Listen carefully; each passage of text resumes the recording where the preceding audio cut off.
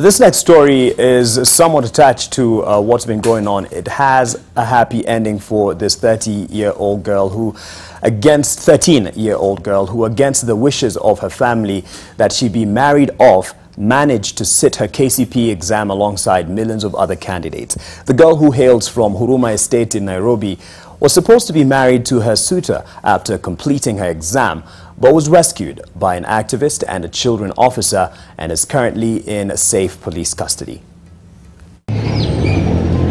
Amina, not her real name, is only 13 years old. She's among thousands of candidates who completed their KCPE exams today. She was hoping to join secondary school in 2020, but these dreams were far beyond what her mother sees as a girl's role in life: to get married, have children, and look after her husband.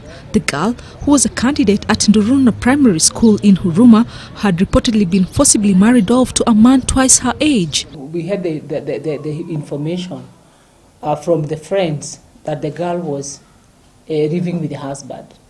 Tukatrace baka tukaona msichana alikuwa anaoleka na wazazi walikuwa wamempangia hadi achunga na wasichana wawili na vijana wawili ili asitoroke. Police officers and a child rights activist led a sting operation that successfully led to her rescue. A 13-year-old girl cannot be a wife or someone. Surely she can't be a wife. How? The girl, on the other hand, told police she had tried to refuse to be married off since she wanted to pursue her education, but her pleas were rejected.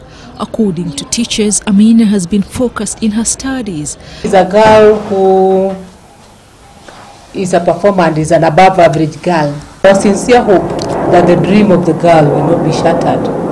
And we believe that some stakeholders will come in and intervene so that the girl can be able